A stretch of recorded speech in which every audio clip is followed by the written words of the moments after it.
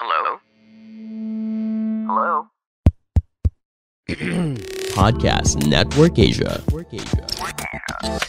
I always thought it was just a way of God separating his people, right? We don't eat that. So that's a marker that I am a believer of God. Is that correct? Instructor Aaron. Oh, okay, here we go. We got some Old Testament law trivia. Okay.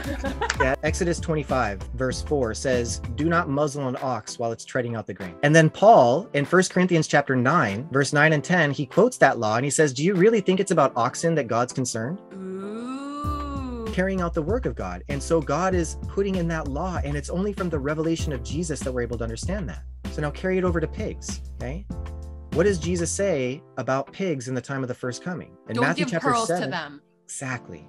In Revelation 22, verse 14, it says, "Those who wash their robes have the right to enter into the holy city. But those on the outside, they do not. Outside are the dogs, those who practice magic arts, You're right? upsetting The to you, idolaters." Instructor Aaron. Because God has been using figurative language from the very beginning. I have a question, Instructor Aaron. So, Yeah. so we're talking about the four living creatures, right? So the cherubs, the cherubim, and the seraphs, right, that were mentioned in Isaiah. So are there only four? Are there Angels or living creatures? So the four living creatures, so these archangels, are there only four archangels? Yes. According to Revelation 4. Okay. Yeah. But there are thousands upon thousands. Like if you look at Revelation 5:11, the angels of God number thousands upon thousands, 10,000 times 10,000. You know, that's so much easier to say in Korean, by the way. Chun chun man man. Thousands Chun upon chun man man. thousands. That's it. That's, thousands upon thousands, 10,000 times 10. That's a mouthful in English, but in Korean, chun chun man man. Chun That's chun it. man man. That is So simple, right? hilarious that you said that. But you're right. Sometimes I have some like freelance translation work that I have to do, and that's a big realization all the time. Like it really doesn't have to be this long. Like Yeah. why is this so long? And in Tagalog, it's even longer, right? Like going from I've noticed it's even longer than English a lot of the times. Yeah. That is so funny. Could be. So yeah, you're right. There's the four that are created. And the reason is because here on earth, everything's going to be created according to what's in heaven. So here on earth, there's actually a structure inside of God's kingdom where you have the four main groups of people. The four main groups of people. So if you guys want to get a little bit into like actual fulfillment, like the fulfilled reality of what's happening here on earth, inside of Shincheonji, there is a structure, right? There's a structure just like in heaven. Okay, you have the one who is, sitting in that place of judgment, if you will. That would be the chairman.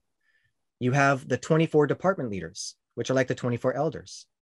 You have the 7 educators, which are like the 7 eyes or the 7 spirits of God. They are in the position of educating all of, the saints. Then you have the 4 main groups, which is the men's, women's, elderly, and the youth. So I should start with elderly first, elderly, men's, women's, and then the youth.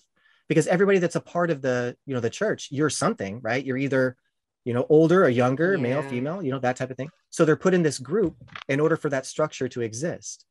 And then within those groups, there is, other groups as well. On top of that, because of Matthew chapter 19, verse 28, it says that you will sit on 12 thrones judging the 12 tribes of Israel. And then in Revelation 21, the holy city, New Jerusalem, has the 12 foundation stones. We also, in Revelation 7, you have the 12 tribes. So we also have the 12 tribes as well within, the creation of, this kingdom. So those 4 living creatures, when you talk about the types of faces, they have a very specific purpose. But again, I don't know if that's too much maybe going into right now. So I could probably maybe leave that a little bit for later. But that has a very important purpose here, on earth as well. Each one of those faces represents something that, those angels have the ability to do. So, Sorry, I have another question about that. Yes. Okay, so earlier you said that Satan or Lucifer was one of the seraphs. Is that correct? Yeah, he was one of the 4 living creatures at one point, or one of the cherubim. Okay. So my question is, it's sort of a logistical one. So does that mean that there was a 5th one before, or when he left, his place was taken? Exactly. Recreation. Makes total sense, though. No, yeah, it's a good question. Recreation. I love it. I have a follow-up question to Justin's. Like, angels back then, Instructor Aaron said, you said that they have a very specific task, which is to carry out God's will. Hmm. Did any other angels have other jobs? Like, I Well, don't all of them know, do. They all have a task to do, whether it's, ministering to people. You can look in like, I think it's Matthew 18 that says, don't look down on any one of these little ones. Their angels see the face of God. So the angels are with us, like right here, right now. There's angels with each one of us, watching everything that we're doing. Yeah, no, it's real, yeah. Never I mean, if you picking my believe in nose God, again. It's like, if we truly believe in God, we have to believe that that's the truth. That's the reality. Oh, this is super valid question. Does that mean I'm sinning, Instructor Aaron, if I kind of don't believe in angels yet? I Like, wouldn't am I say, committing a sin to God? Like, or I am wouldn't I say offense? sinning, but just in process of learning, maybe, you know what I Yeah. mean? Like, but let's talk about that a little bit. I mean, because Tina is like, when we started doing this podcast, she was the one who wanted to do the Bible study, and she got super into the Bible. And I mean, she's basically is that in the Bible? Because if it's not, then I don't believe it. Yeah. So Imagine what that, I- Justin. I love so it. what is this struggle that you're having with angels? Why is that hard to believe for you? Because it is in the Bible. Well, now that they don't have wings, that's even I didn't mean to take that from you. I didn't mean Flash. no, but that is kind of mind blowing, Instructor Aaron, because Yes. growing up, I mean, like, please edit my face out because I know you're gonna watch this. You saw my jaw dropped a few times, but it's just I feel like a lot of, I don't want to say fate. I mean, a lot of what I thought my fate was made of is kind of like confusing now because you guys know where I'm coming from. I'm Yes, of learning course. these wonderful new okay, I guess the truth that's being revealed to me now is just, yes, you may be right, Instructor Aaron. It may be a little too much to take in, and that's why I'm taking the Bible classes. But going back to Sam's question, I still have a dilemma about angels. Why? You know what's Like, interesting is you're not alone when it comes to that. I mean, even back in the time of the first coming, you had the Pharisees and you had the Sadducees. And the main difference between the two was that the Pharisees believed in spirits and resurrection. The Sadducees did not. So they didn't believe in spirits either. But then you have Jesus, who talks about angels, that he has, these legion of angels that he can call at any given time. Yeah. In John chapter 1, the angels were ascending and descending on the Son of Man. So they were coming and going, from him, like those birds inside of a tree, right? That's why the birds are like spirits. But when you look at the Old Testament, if you go back in history, really far back in history of the time of Judaism, they didn't always depict angels with wings either. They never thought of them really as that. So this became a lot during the Renaissance and things of that nature. That's where it became very, prominent, where you had these depictions of angels with wings and stuff like that, or the ones with their wings ripped off or things of this nature. The wings themselves, they have a purpose. The reason God makes them look like something is to teach us something, right? How does God teach us about spiritual things? Things that we cannot see, we cannot touch, we cannot taste, we cannot smell. How does he allow us to understand? through physical He uses, things. exactly. Romans chapter 1, verse 20, right? Romans chapter 1, verse 20. It says that God uses the physical things of the world, right? The things that are visible to help us to understand the invisible qualities of God. The things that we cannot see. Yeah. So why do they have these, wings if they don't need them to fly? Why do they have 6 of them, right? Or 4 in some cases, and 2 arms instead. If you think about what an arm does, imagine us as being the body of Christ, right?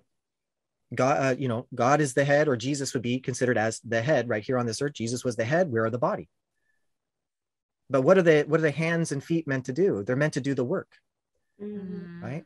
Like Isaiah 52 verse 7, I think it's 52:7, where it says, how beautiful are the feet of those who bring good news. Oh, that's a beautiful on the mountain. one. Beautiful Yeah. one, right? The feet of those that bring good news. So your feet represent like the gospel. That's why in the armor, going back to the armor of God, your feet fitted with the readiness of the gospels of peace, right? Because that's what you're supposed to do, carry that word, out. So this is actually, you guys want to, I'm going to throw a little weird one at you.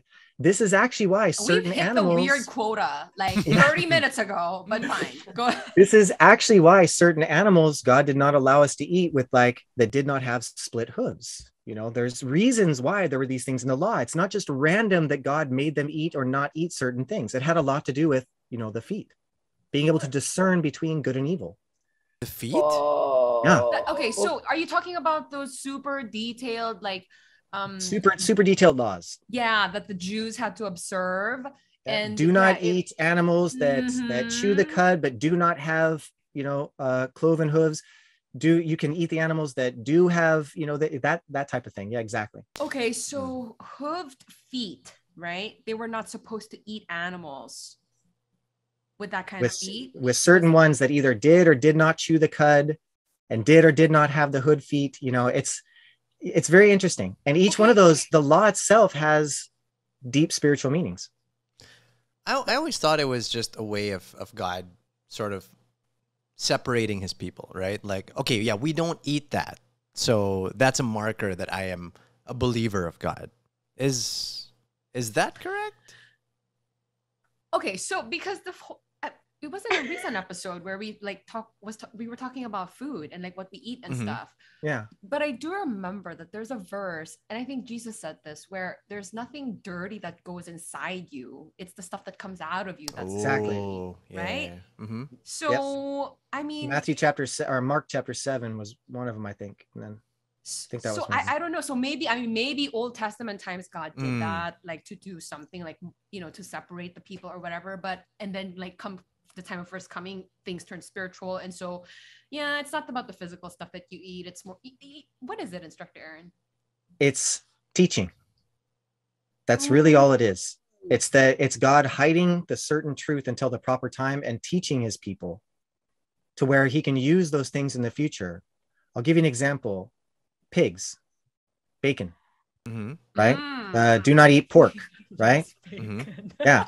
Now that's a big thing. Do not eat swine, right? There's still Christians today that they won't eat it just because it was a law in the Old Testament. Muslims today do not, you know, eat it. There's quite a few, right, that don't. The Jews themselves, you know. Now, why was that important? Some people claim because they're, you know, filthy animals, and he was trying to keep them from being, you know, sick, I guess, if you will. But if you keep a pig clean, they're clean. We used to have a potbelly pig in our house when I had a roommate. You know what I mean? They're clean if they're clean, right? It was really smart. It knew exactly where to eat. It knew exactly where to poop. It's like, it was really, they're actually very intelligent, but that's a whole nother. Now, why could they not eat them? Well, they didn't chew the cud. That was one of the laws that was there, because they don't chew the cud. So there you go. But then you look at, what does a pig represent? Okay. So now taking a law, let's just take a law, for example. Exodus 25 verse 4 says, do not muzzle an ox while it's treading out the grain. Okay. Do not muzzle an ox. That's a law, right? So you got to ask, why would God care if they're muzzling out? Let him, basically saying, let him eat while he's doing the work. You know, don't muzzle him while he's treading out the grain. Let him eat some.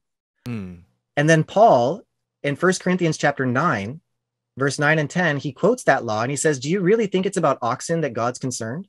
Ooh. And he says, actually, no.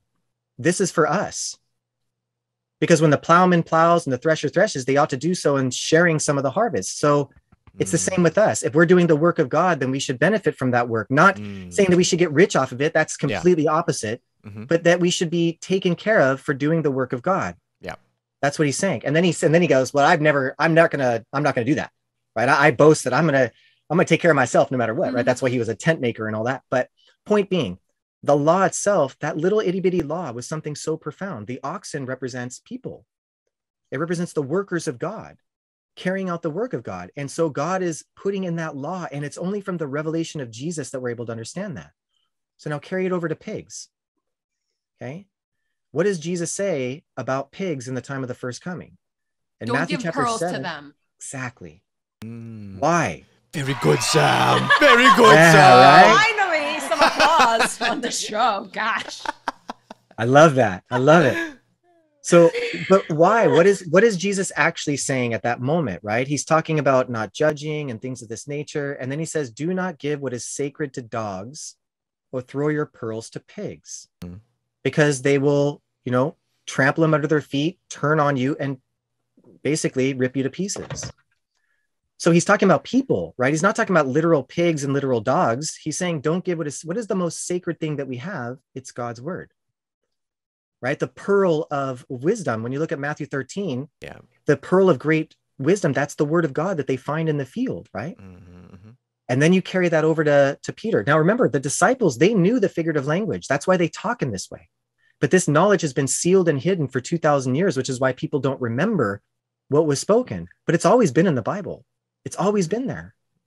You go to 2 Peter chapter 2, verses 20 to 22, and it says, someone who has tasted the Lord, the goodness of the Lord, right, has overcome the world. They have left the world. They have become a person of God and are again entangled in it.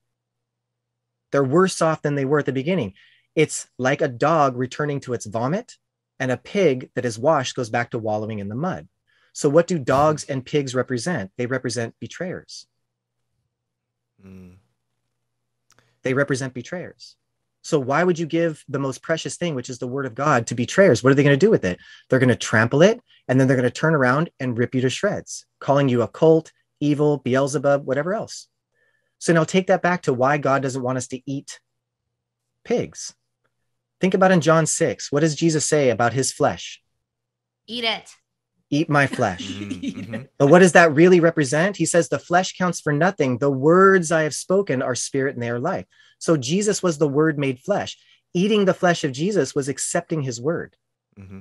If you accept a betrayer's word, you're eating their flesh. You're eating a pig. You're eating a dog, if you will, but you're eating a pig. Oh. So that's why he said, don't eat, pigs. It's the same thing with like shellfish or things like that.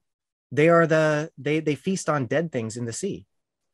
That's why they call them the cockroaches of the sea. If you think about like lobsters were never they weren't a delicacy until recently, right? They were actually they were like gross, at one point, but they feast off of dead things. Mm. So they're eating dead things, which means you don't eat that. You don't eat something that is living off the dead, So this is that stuff we talk about where in the Old Testament, everything, most of the things, if not everything, it was all physical. And then there's a transition to things being spiritual during the time of first coming. And then onwards to the time of Revelation. Yeah.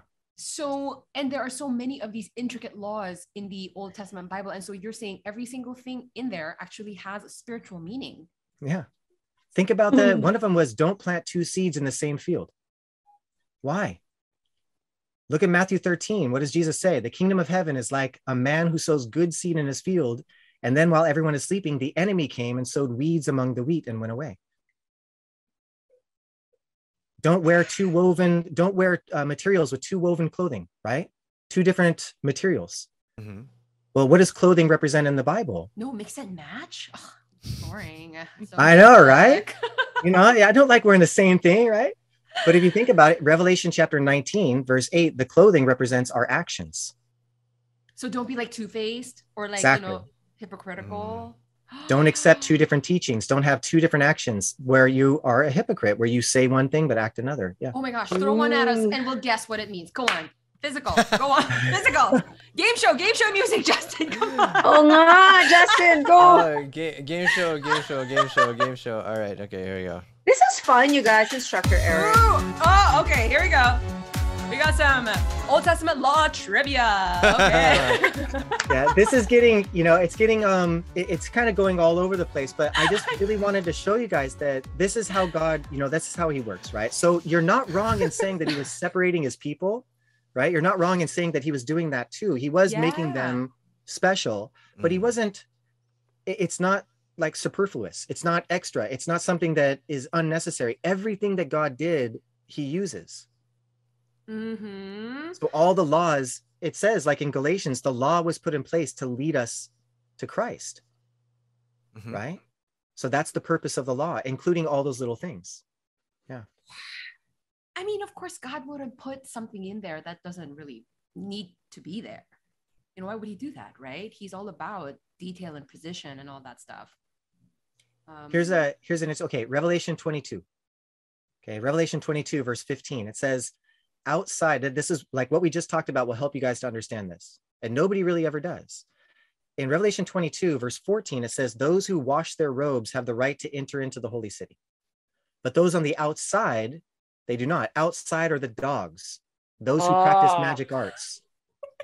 You're right? upsetting The Tina, idolaters. Instructor Aaron. Why does God hate dogs so much, right? He Of doesn't. all the animals that he could kick out of heaven, why dogs? I mean, come on, Tina, dogs, man, But it's not because of that at all. Like if you think about it, right? It has nothing to do with physical dog. I mean, that's why they make these movies, all dogs go to heaven and things like that. But what does a dog represent? Someone who betrayed, someone who turned Exactly. away from the teaching, Yeah. faith. And that's why they're grouped in with the liars, the sexual immoral, the murderers, the idolaters, all those that love and practice falsehood. Yeah. Because God has been using figurative language from the very beginning. From the very beginning. And all that was being fulfilled at the time of the first coming, but it's all leading to the time of today. And all this is being taught. Everything that I'm teaching, I did not think of any of these things. It's not anything that I studied the Bible and said, this is what it means. Everything that I'm teaching has been a direct teaching coming from the chairman who has received this knowledge through that open scroll. That's why he understands it in this way. Meaning this understanding has been given to him by God. Exactly. Right, Instructor Aaron? Yeah, he did not figure it out, right? He didn't read the Bible 100 times and say, this is what it means. Everything has been revealed. The fact that the reality of these things appear, then you can know the reality. And by doing that, it's like unlocking, right? Revealing the truth. That's why it's called revelation, to open and show, right? To open and show.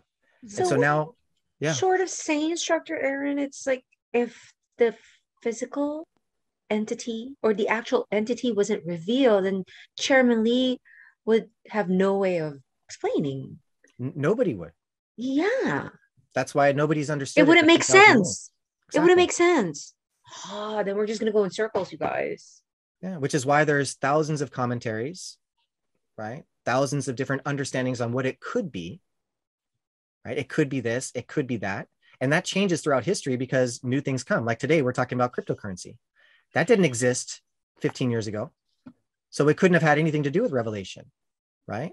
The mark of the beast, the European Union, that's grown and lessened. The most powerful nations, they consider to be the seven heads, that didn't exist. There's so many commentaries that have been on there, and all they're doing is they're adding their own thoughts to it. And that's you want to talk about, Tina, when you said you don't believe in angels yet, that's just you coming to an understanding, right? You just need to learn, because that's where faith comes from. Faith comes from hearing. That's what it says in Romans 10, right? Faith comes from hearing the message.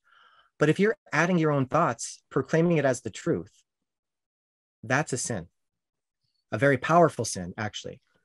Revelation chapter 22, verse 18 and 19. Yeah. Anyone who adds to these words of prophecy, the plagues will be added to them. Why? Because it has to be a balanced scale. It has to fulfill according to the scriptures, or who can believe it?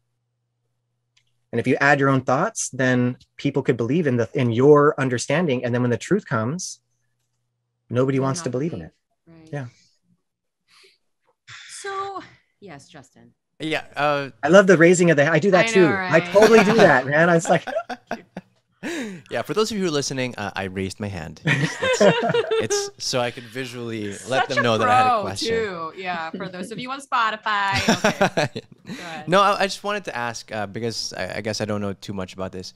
Who was Chairman Lee again? okay, yeah, that I probably should have prefaced that, right? Well, again, you can go back and look from the beginning, and if you do look online, you're not going to find good things. You're just not. Right? It's going to be very bad. I'll just say it straight out. Majority of every single thing that you read is a lie. It really just is. I've been living this in my life for almost 20 years now. I'll tell you straight, as I say for other people, from the horse's mouth, if you will, but he is a person. Okay. He grew up just as a farmer, a nobody really in Korea. He didn't have a lot of education because there wasn't the ability to have it at that time. He grew up during, he was born in 1931. So he grew up during World War II, he fought in the Korean War. on the front lines. He was special army, and as far as that's concerned, watched a lot of horrific things, which is why he's dedicated his life to, you know, kind of rebuilding his country in peace. He is currently, like, I think 91 years old, but speaks as if he's like 50. It's incredible. The power that he speaks with is he's traveled the world 31 times over the last like few years, doing the work of peace. He is a person that grew up in a family where the grandfather was somebody who actually prayed to God. They never went to churches, but and this is very rare in Korea at that time. And he would pray to God just looking up in heaven. And he says that he used to watch his grandfather pray like that. Well, his grandfather, before he was born, and you can read all this stuff, this is like the history, but before he was born, his grandfather had what's called a conception dream, where it was kind of like a vision, if you will. This is a thing in Korea. Yes. Yeah. And he saw a light coming down on the belly of his daughter. And so he named him he. That's what in Chinese character, that's what it means. So Lee Man-hee. Lee is his last name. So Man-hee is his first name. That's just how they do it in Korea too. The last name is always first, right? Yeah. And so then he grew up just in this way of learning how to pray in that way, but never went to church in like any kind of formal setting. When he was, you know, a little older, there was this vision that he saw of this great star. Now you can read all these things, and I know it's going to sound fantastical to people, but this is his testimony. So this is what he saw. There was a star that followed him around. It was very large for a few days. And so he ran into the house to tell his father, because he'd never seen anything like this. So his father came out and saw it and was like, wow, this is a huge star. It was like a couple meters across. And there's also a saying inside of, you know, Korea, when someone sees something like a great light, a great man has been born, is what they say. So this star later in his life, it led him to a place where he actually dedicated his life to God. He wrote he basically wrote like a pledge, an oath in his own blood, saying, I will dedicate my life to God. Solid. Yeah, and so that his whole life was just wanting to be with God, his whole life. And then later, he's shown this vision that led him to what's referred to as the first tabernacle. Now, this is where we get into actual fulfillment. So if you want to know much more about this, again, this is something you really have to, I highly suggest actually learning the figurative language first, learning about Revelation, then getting into the physical fulfillment. But it's all there. So this tabernacle he's led to, and that's where he learns, you know, from these, what's referred to as the 7 stars, the 7 messengers. They are the 7 stars, the 7 lampstands that's spoken of in Revelation chapter 1, verse 20. They are the 7 stars, which are the 7 mysteries. They were in Jesus's right hand, but they betray. And as a result of that, he's chosen to be able to reveal their betrayal. So the rest of Revelation being fulfilled is all the events that take place in that tabernacle, him being chosen to actually speak this fulfillment, this revelation, showing them the betrayal, showing them the destruction that's happening, and now creating God's kingdom here on this earth. And when this began, of course, nobody was, wanting it to be spoken. So it was a very traumatic and time of turmoil, especially during the 1980s here in Korea. Sorry, so we're still talking about Chairman Lee. Yeah. Yeah. Okay. Yeah. So instead of getting into all the details, I think I should be. Yeah. So Shincheonji's testimony is that the stuff that you find in the book of Revelation, they actually pertain to events. They're a chain of events. It's a story. And they fulfilled in Korea. And this understanding, because this person was there when it happened, is given to this one person who is this Korean. He's not even a pastor. You don't really call him a pastor, Instructor Aaron, right? No. They call him, they refer to him as like the chairman because he's just the one who's in that position that is leading, at that time. That's just the titles here in Korea. They're very, very adamant about certain titles, right? They just give titles to make sure things are clear, like they're really into structure. But he's referred to as, according to the Bible, he'd be referred to as the one who overcomes. That's spoken of in Revelation 2 and 3. To the one who overcomes, I will give the right to eat from the tree of life. To the one who overcomes, right, I will give the iron scepter, right? He's referred to as the new John. Now, why is it referred to as new John? Because 2,000 years ago, Apostle John came and gave the vision, but he's not going to come back alive 2,000 years later. Someone's going to come in the position of Apostle John. So that's just what you call them, to be able to distinguish between if you're talking about Apostle John or if you're talking about the person who, comes as a result of the fulfillment. So those are just titles that he's, given.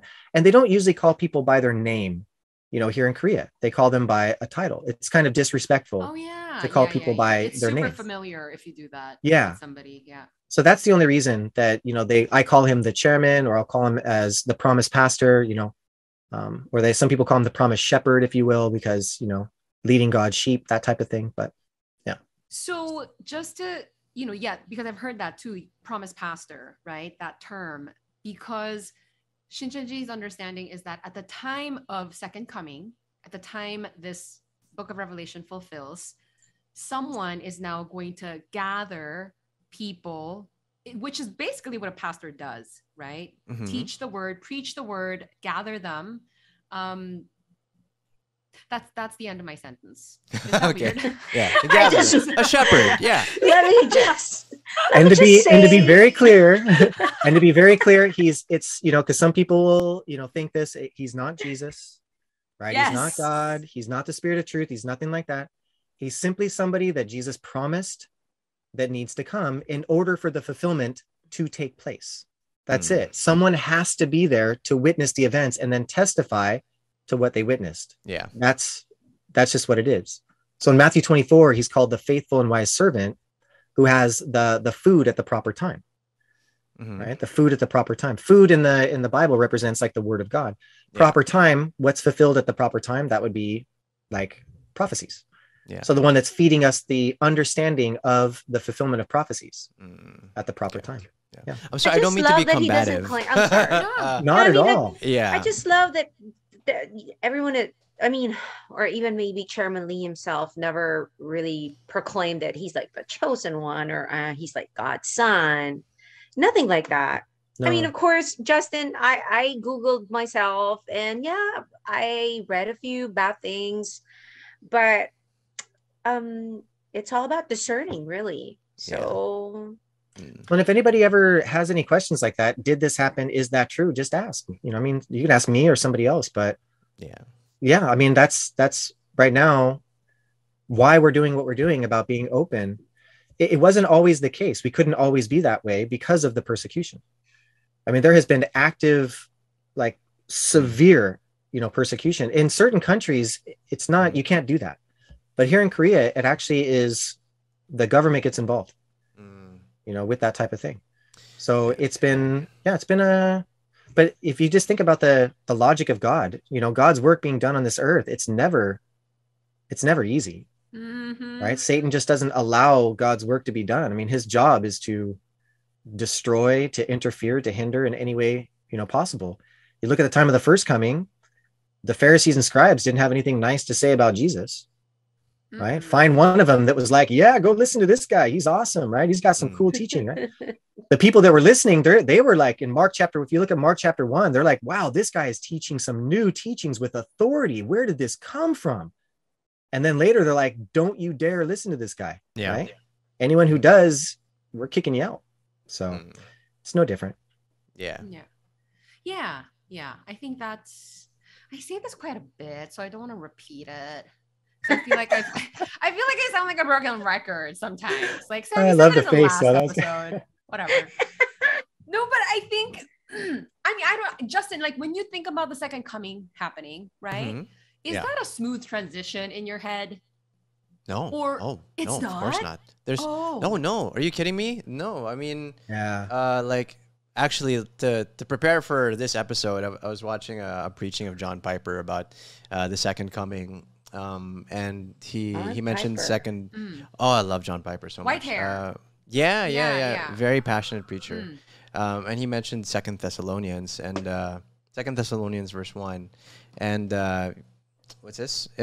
Like what Instructor Aaron was saying, the persecution and everything, like that's really a part of it. There's going to be much persecution for the believers of God, and that there will be, that the persecution will happen, It's not. So when you said smooth, I was like, no, it's not going to be smooth. No, it's going to be quite turbulent, I think.